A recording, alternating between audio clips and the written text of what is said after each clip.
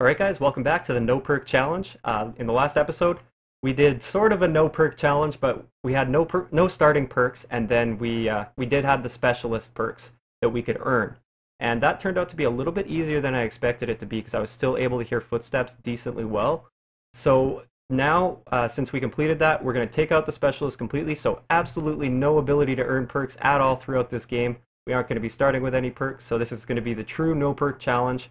I put on Specialist, and I think since we're playing Prison Break, I'm going to switch it up to the semi-auto ARX, because I haven't used it for a little while, and it's a lot of fun. I love this gun. So, Prison Break, I kind of want to get control of the top hill area, but we'll see sort of how things play out. Sometimes people just completely ignore it, and other times, most of the time, it's just a big fight for that top hill. Oh, there's a guy. Oh.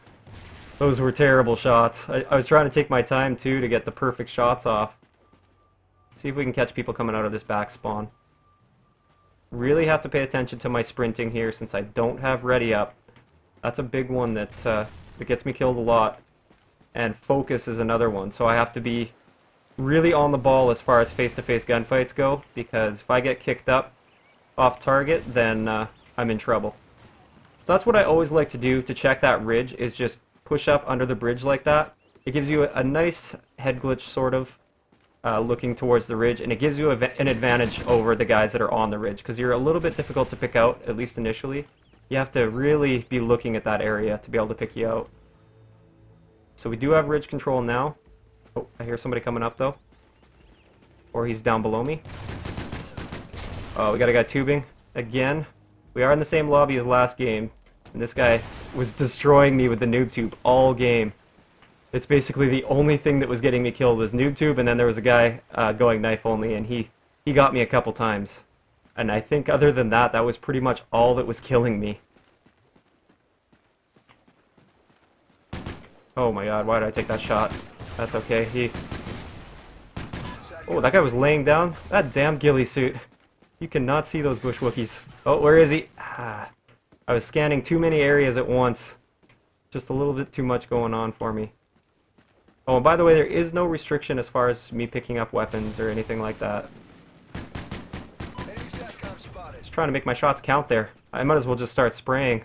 I'll probably get kills faster than trying to really pay attention to lining up those shots. Well, there's a nice little gift for me. Oh, there's where ready up comes in. If I would have had ready up, I would have had a much better chance of winning that gunfight. But I'm just so used to being able to sprint around corners that that's gonna get me killed a lot, and that's why you don't want to let these perks become crutches. So it's now become something that I need. It's something I rely on. Same with the sound perks. I really rely on the sound perks in this game. Luckily his name popped up and I got a little bit of an aim assist pull there. Let's throw that down. Whoa, oh damn it. Tried to go for the jump shot, but I was just way too late on that one. That was a situation where a jump shot is almost required. What? I didn't release that yet. Okay. Okay, this guy's focusing on this direction right now. He's probably... Okay, there's a guy coming up now. Thought I heard more footsteps, but I'm hearing my own footsteps, which I'm not used to. That's another tip that I just did there. A lot of people just might not know about it, is when you're scanning a big open area, don't move at all, don't move your screen at all, and then any movement on your screen will be really easy to detect. So just pause completely, have a scan, and then move on. And that's something that really allows you to pick out enemies that are moving around the map. Even just the slightest movement your eye will be able to pick up on, because everything else is not moving, or nothing else is moving. I'm already cycling through these streaks. I'd like to get these ballistic vests down, but I just don't feel safe at the moment. Oh, and that's why.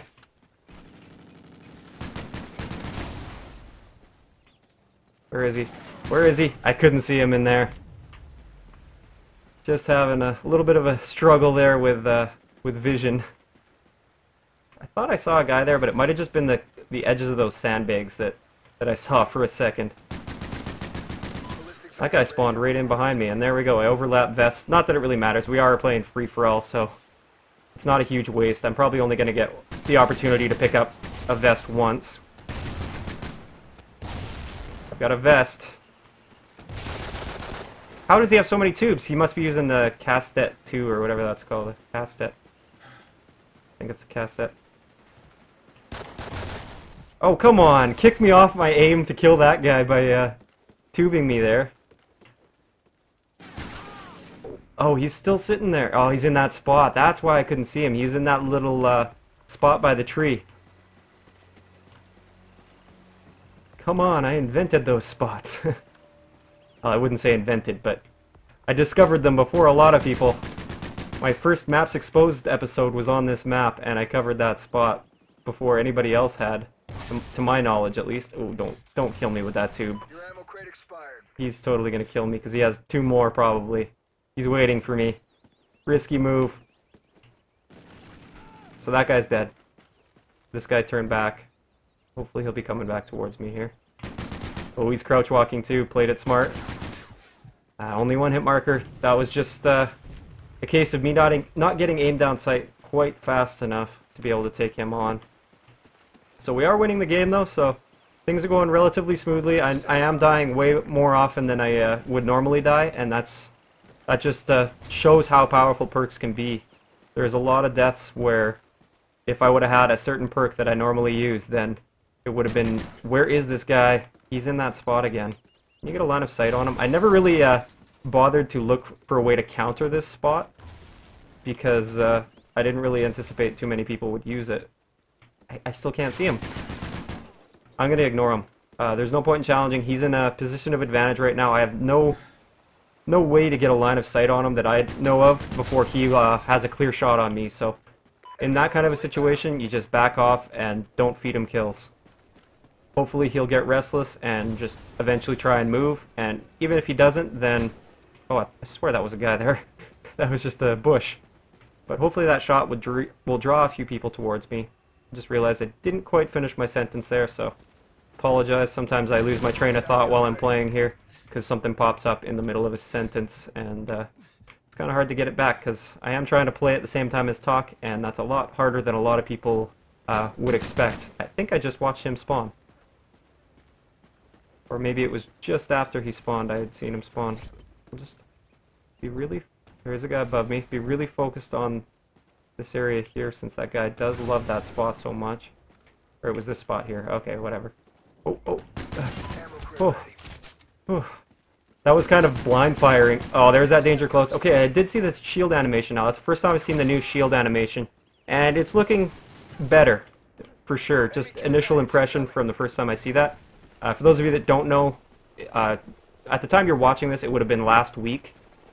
They patched the throwing animation when you're in a riot shield because that danger close C4 combo with reflex was so deadly. Because you could basically just throw the C4 around the side of the shield. He spawned right there, of course. Those revenge spawns. Yeah, you could just throw it around the side of the shield and it was like impossible to kill those guys just about. And so with this new throwing animation, it causes you to expose yourself a little bit more as you're throwing that C4, which... Oh, I just heard a dog.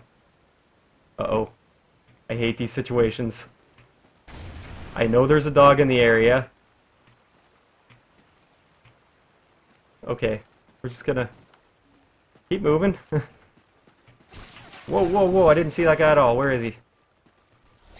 Gonna rush me? Is he up top? Is he down low? I can't tell. I still can't tell. Somebody shooting at me from behind now? Where is he? Where is he? Ah, I was hoping to kind of take him by surprise there, but I just couldn't pick him up in time. He blended in quite well. Oh, I have an IED. Yeah, cool. I never get kills with IEDs. Checking for that revenge spawn. That got me killed once already, so... Whoa! Hello. Didn't hear that guy coming. It's really tough adjusting to no sound perks. My god, my aim sucks. There's gonna be a guy spawning right there. That was just sort of a Sixth Sense spawn read. So many shots. I must have been hitting the railing. Nice tube, I guess. This is a relatively close game. We gotta finish it off here. Oh my god! That's the guy too. The guy that's tubing is right behind me, I think. Where's my focus when I need it? That guy kicked me off so bad. Oh, I can't fail this challenge. Challenge me. What? See if that'll get a kill again. There we go. Finish it off. Barely any time left. I kind of felt like that guy was going to have a big comeback and take the lead there and beat me.